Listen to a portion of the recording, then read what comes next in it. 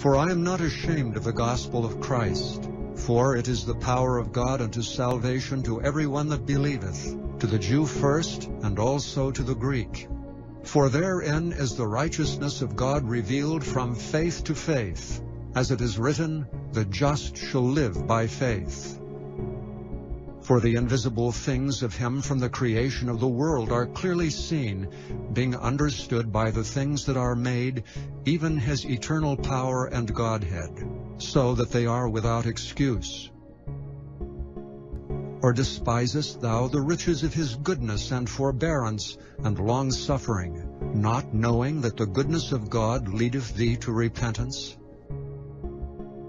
But glory, honor, and peace to every man that worketh good, to the Jew first, and also to the Gentile. For there is no respect of persons with God. For he is not a Jew which is one outwardly, neither is that circumcision which is outward in the flesh, but he is a Jew which is one inwardly, and circumcision is that of the heart, in the spirit, and not in the letter, whose praise is not of men, but of God.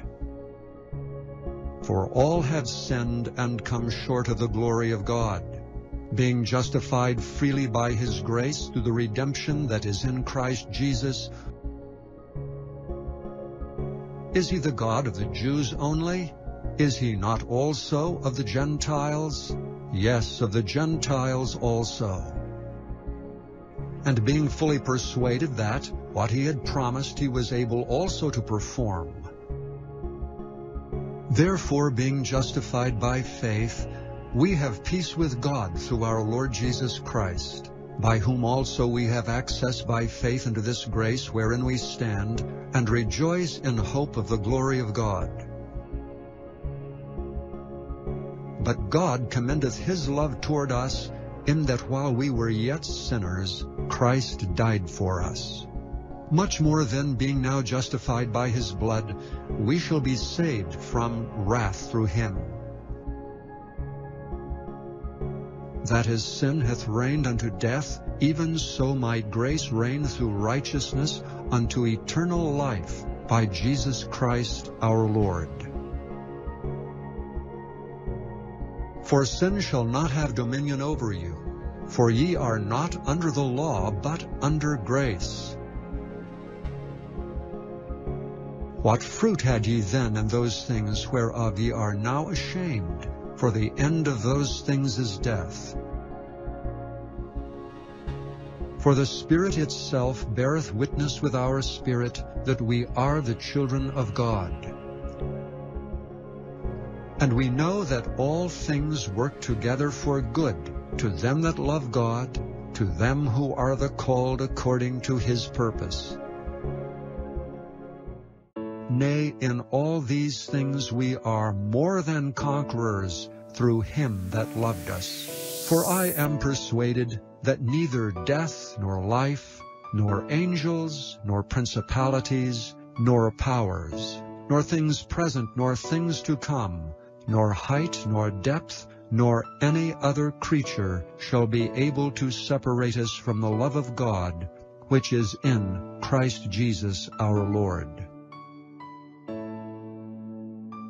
For Christ is the end of the law for righteousness to every one that believeth.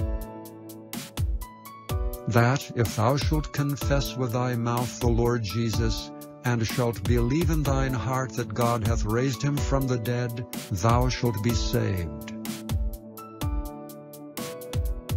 For there is no difference between the Jew and the Greek, for the same Lord over all is rich unto all that call upon him. Behold therefore the goodness and severity of God. On them which fell severity, but toward thee goodness, if thou continue in his goodness. Otherwise thou also shalt be cut off. O the depth of the riches both of the wisdom and knowledge of God! How unsearchable are his judgments, and his ways past finding out! And be not conformed to this world, But be ye transformed by the renewing of your mind, that ye may prove what is that good and acceptable and perfect will of God. Be not overcome of evil, but overcome evil with good. The night is far spent, the day is at hand. Let us therefore cast off the works of darkness, and let us put on the armor of light. But put ye on the Lord Jesus Christ, and make not provision for the flesh to fulfill the lusts thereof. So then every one of us shall give account of himself to God. Now the God of hope fill you with all joy and peace in believing, that ye may abound in hope through the power of the Holy Ghost. Yea, so have I strived to preach the gospel not where Christ was named, lest I should build upon another man's foundation.